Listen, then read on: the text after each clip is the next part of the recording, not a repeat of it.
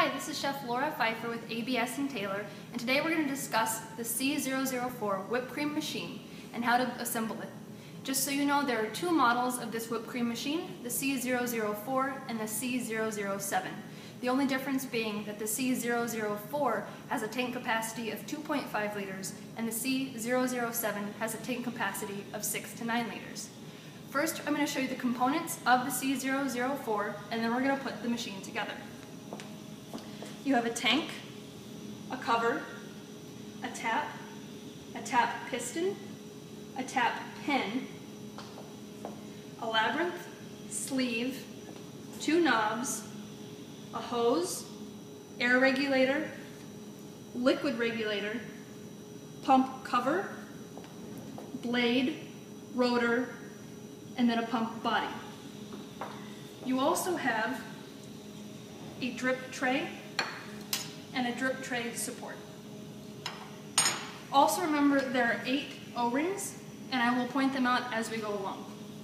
To begin, put the tank into the machine. The tank will always face this way with this knob facing the back. Always make sure to put the tank in first because the other components line up above the tank. We'll start with the pump body. To begin, take a little bit of Taylor lube, and this is a food safe lube. There are 2 O-rings here. Just go ahead and slightly lube them.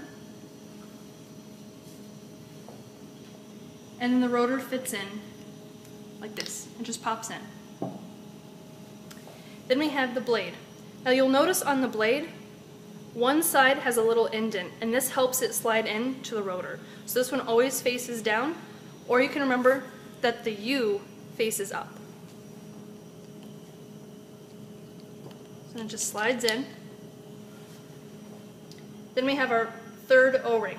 So remember, 2 up here, and then the third one.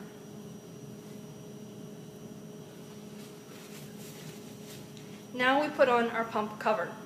And you'll notice that there are 2 different size holes because there are 2 different size screws. And it fits in as such. Then we put the knobs onto the screws.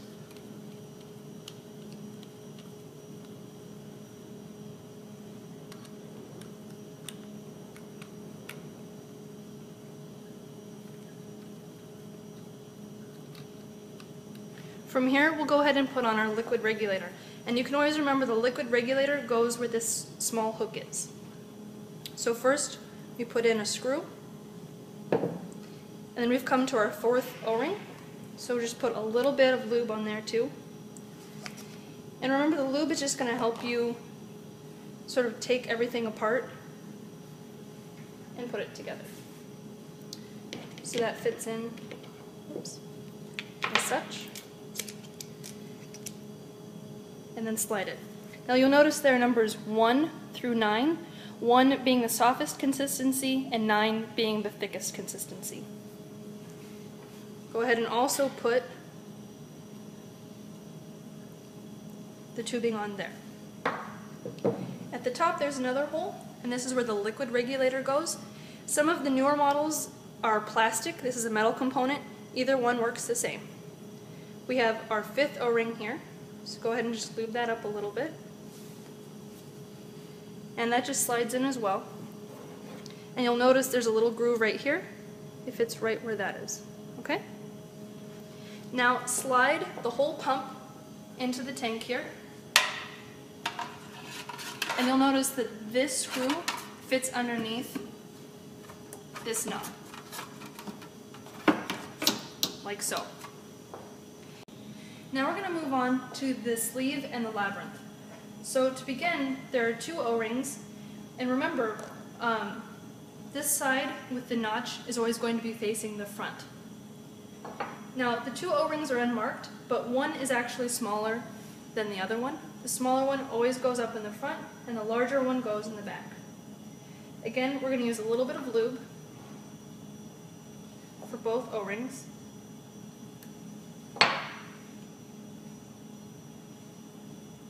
Just slide on like this.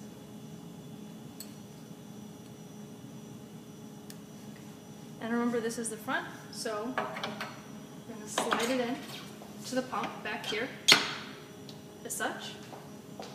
The Labyrinth does not have a front or a back, so it can just slide in. And always be careful with that part because it's pretty fragile. Now we're going to move on to the tap, or the nozzle. Again, you have an O-ring, so a little bit of lube, and it fits right in here. Now, you'll notice on the tap piston that there's this groove in here, and this is where the pin is going to fit. So, and the hole is going to be right in here. So slide the piston in, and then it's best to turn the whole tap vertically, slide the pin in, and you can see it slid right in. And then just move it about. Always remember at the end of the night to move the piston all the way down so that no air can come up and then into the tank. And then this slides on. And the very last thing is going to be our drip tray. So you have a few more O-rings down here. Just sort of lube them up so that the drip tray support slides on easily.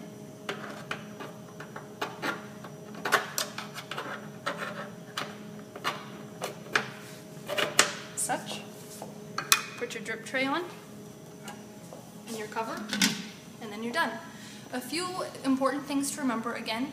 There are 8 O-rings that always need to be lubricated. You should use Taylor Lube as it's a food-safe lube. And you should always use a sanitizer. We recommend Sterashine. Sterashine is really good for milk products because it breaks down the milk solids and removes any milk stone that might have been left in your machine. I hope this video was informative and helps you clean your C004. Remember, proper maintenance and cleaning will prolong the life of your equipment. Enjoy your C004.